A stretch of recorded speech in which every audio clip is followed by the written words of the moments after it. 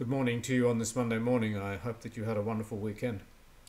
Today we continue with 2.Cor.3 chapter 3. Today we start reading from verse 7.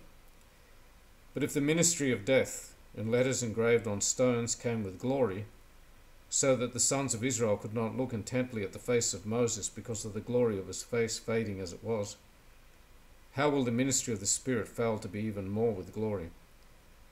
For if the ministry of condemnation has glory, much more does the ministry of righteousness abound in glory.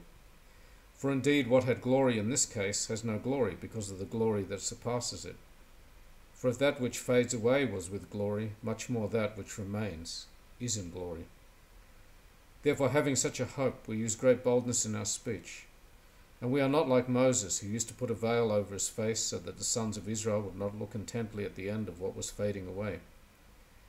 But their minds were hardened, for until this very day at the reading of the Old Covenant the same veil remains unlifted, because it is removed in Christ. But to this day, whenever Moses is read, a veil lays over their heart. But whenever a person turns to the Lord, the veil is taken away. So Paul here is reminding us of what we saw last week, that the letter of the law kills, but the Spirit gives life. The Old Testament is good, it's pure.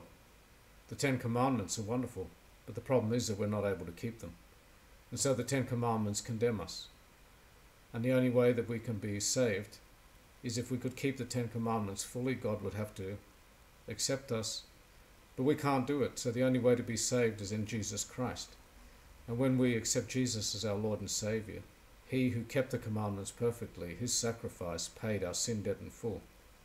And then we are no longer under the law, but we are free in the Spirit.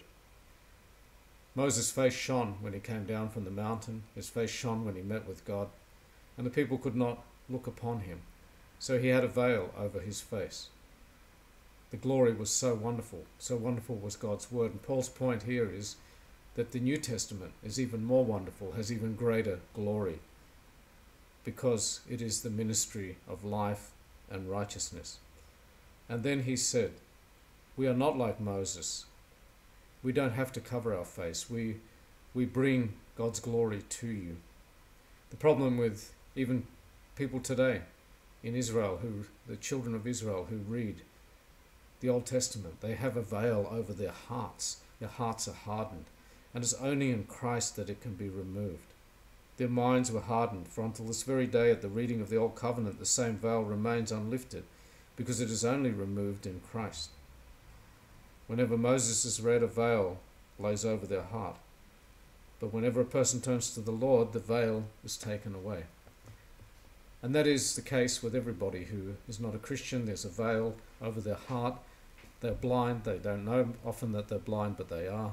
And that's why Newton wrote when he came to know the Lord Jesus Christ, "Amazing grace, how sweet the sound that saved a wretch like me. I once was lost, but now I'm found, was blind, but now I see."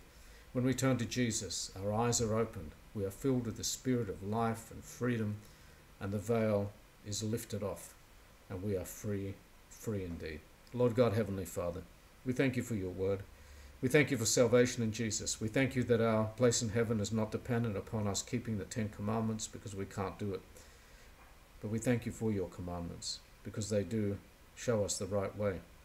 We thank you, Jesus, that you died on the cross in our place, that you bore our sin debt in full, that you paid the price for us, that we could be God's children. As we begin this week, we ask, Lord, that you would just take us by the hand and lead us and guide us, shape us and mold us. Help us to walk in your truth and in your light.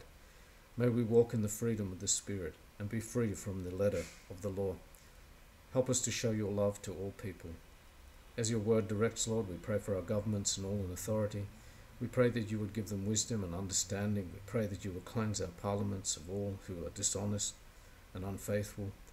We pray, Lord, for that heart that doesn't know you yet, the heart that still has a veil over it, that today would be the day that veil would be removed. We ask your blessing upon those who are suffering. We think especially, Lord, of those in the Ukraine and other places where there's conflict. We pray for the sick, the dying, the needy. We pray for all who are in despair. We commit all to you.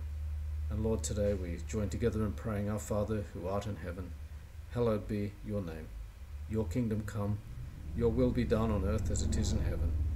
Give us this day our daily bread. Forgive us our trespasses, as we forgive those who trespass against us.